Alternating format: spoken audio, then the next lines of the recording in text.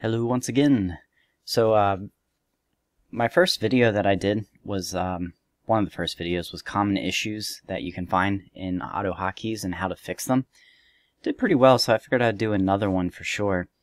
In this one I'm going to cover hotkeys kind of stepping on each other when you're using sends.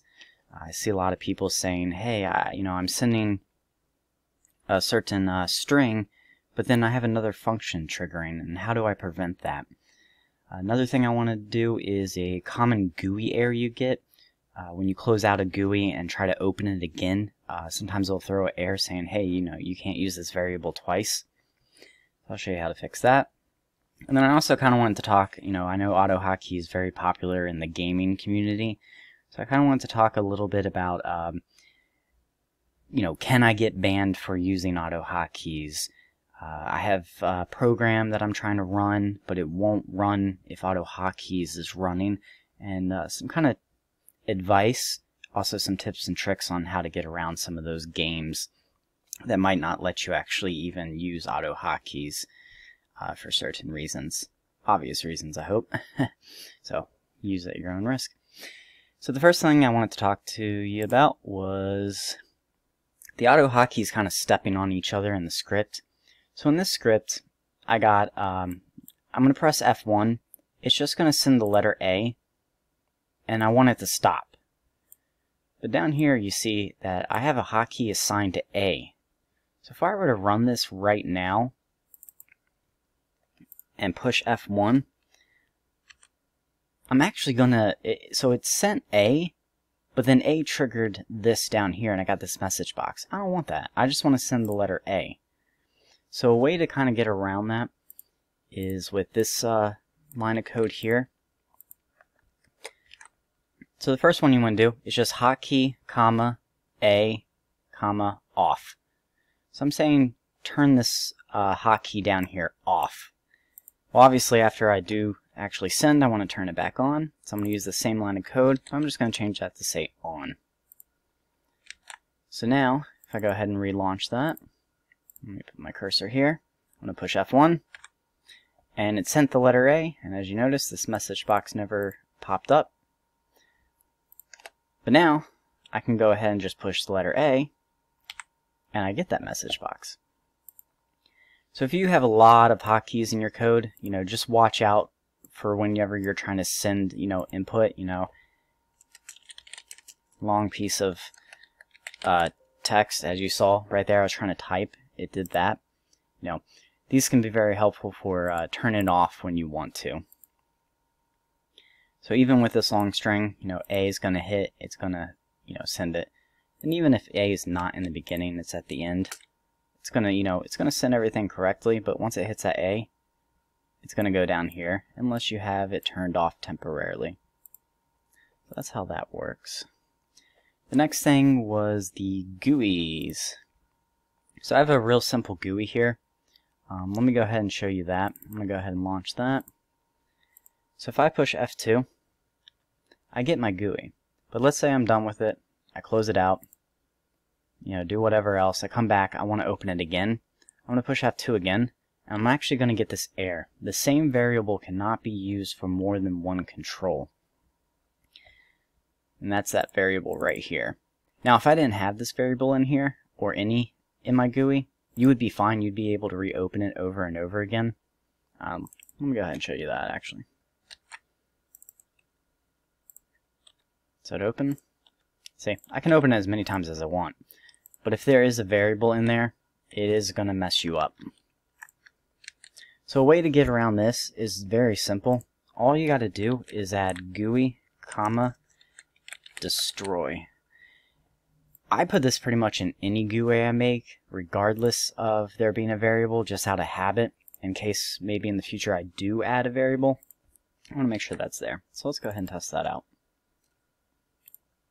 F2, close it out, and as you see, I can now open it as many times as I want without worrying about it. And this basically just kind of is like a reset to the GUI, and it's like it's opening it up again fresh.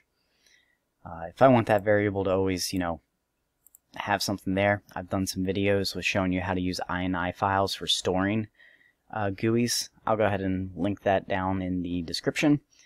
INI files are really helpful when it comes to GUIs and making sure you don't lose all that information each time you close and reopen.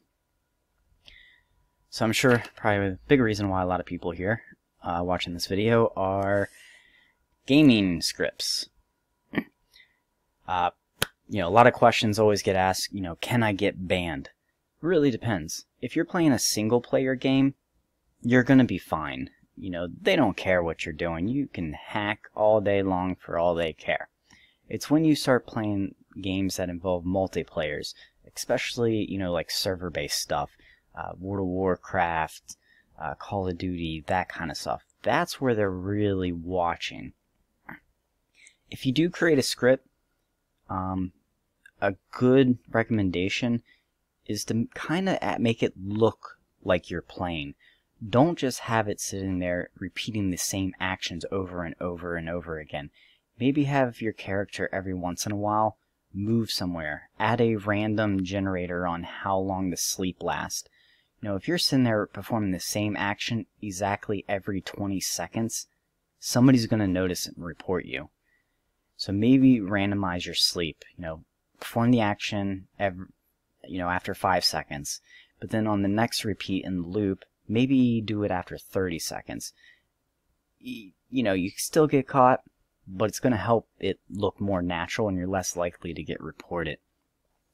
Now there are some games out there, there's a whole list of them, I'm not going to go over them, but a lot of people have said, you know, hey, I'm trying to launch this game and it won't launch because I'm running AutoHotkeys, or I can launch it but my script won't work at all. A lot of these games, they're watching for the command send to be sent. So just the like send click, they're watching for this and they can see that you are doing that. A way to kind of get around this sometimes, not always, is to actually compile your program. If you're running it just like this, they can detect that you're running an AHK script. So your best bet is to actually compile. So if you install AutoHotkeys, it comes with the compiler. So you can just go in there, you know, select your script. What do you want to name it? Gaming script. And then, you know, if you want to change your icon, you can. I just leave it at the default. Convert. You're going to get a little notification here in a second letting you know that it completed. Usually it's a lot faster than this, but sometimes my virus scan slows it down a little bit. And then just launch this. Another recommendation is to run it as an administrator. This isn't always going to work, but there are some games that you can't launch this way, but you can launch this way and run your script within the game. So that's definitely something that hopefully helps you, but like I said, you know, try to kind of go to Google, AutoHotKey, the game you're playing, see if anybody else has had like previous experiences with it. You know, read their disclaimer. A lot of people ask about Discord and deleting channel messages. You can do it, but it is in their like you know, terms and conditions that like they don't want you doing it, and if you automate it with a bot, they will ban you. So you can usually at least find the information somewhere on either their terms and conditions or previous players who have attempted to do this. So yeah, that's what I got for you guys on this one. I'll be making a third one hopefully soon. I just gotta scour on the internet, see what people are kind of running into. If you guys have a problem that you think is an interesting one for me to do, definitely comment below, and I'll hopefully be able to cover it for you guys. Alright, subscribe, definitely doing more videos, and thank you guys.